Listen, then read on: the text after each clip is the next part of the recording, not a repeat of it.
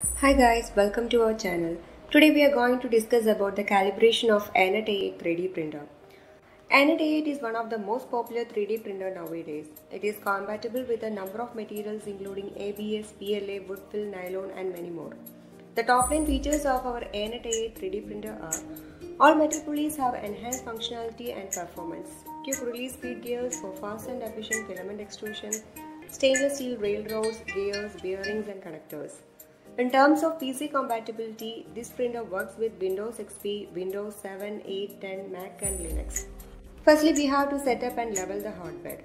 When adjusting the height of each print bed corner, we suggest keeping the track of the screwdriver revolutions in order to keep the bed properly leveled. To achieve optimal calibration, set the extruder at the home position and use a single sheet of paper to test the height between the nozzle and the print bed. It is supposed to be 0.3 mm. Now there is a little bit of drag on the paper. Now disable the stepper motor and 3D printer. Now it's time to insert the PLA filament into the 3D printer.